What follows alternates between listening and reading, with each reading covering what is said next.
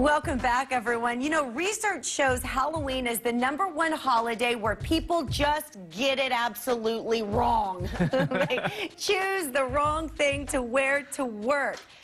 This year, though, we are helping you out. We're going to make sure that you're not that guy or girl that everyone's pointing and laughing at. That's why we brought in workplace expert Joel Patterson. How you doing? Doing well. How are you guys doing this morning? We're doing great, Joel. Halloween's almost here.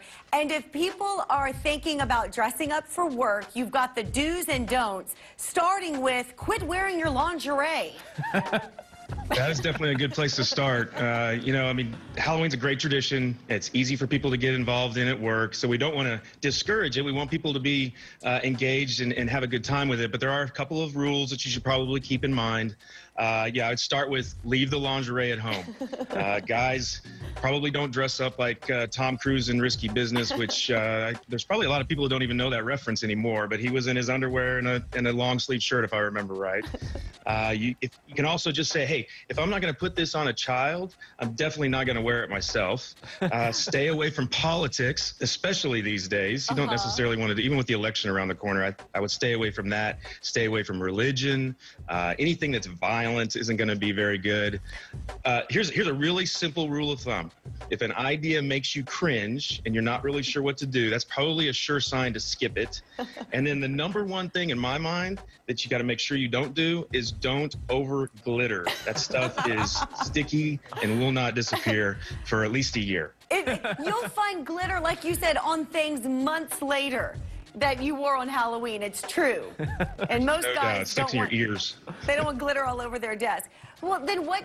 Okay, so then let's say people are watching right now and they haven't come up with a Halloween costume for work. How can you be creative? Do you have any other ideas for us, Joel? Well, I think, first of all, you got to take into account whether or not people are at the office or they're remote. Like for us at our office, we're about 40% of people in the office and the rest are remote. And so we're having a contest on Friday that's both and supports both locations. You know, you can always decorate your PPE. You have a mask contest. Make sure that you get leadership to dress up because that helps kind of get things rolling and makes people feel like they're okay engaging in the fun. And then look at things like Tiger King. That's a great one. Everybody knows what that is these days. You get a little mullet going. That's no problem. Baby Yoda, Ruth Bader Ginsburg. I heard one the other day that I thought was kind of funny, and the fact that, you know, earlier this year in 2020, we had the toilet paper crisis. And so you could even just put some cardboard around you with a string of toilet paper or something on it and remember those days. I love it. And by the way, I just had a thought right now, Joel. You said guys they shouldn't dress as risky business, but if you're doing work virtually, they're only going to see you from the waist up, so technically... Don't pull That's a good point. I hadn't really considered that, so you can do both. Yeah. There you go. I like it.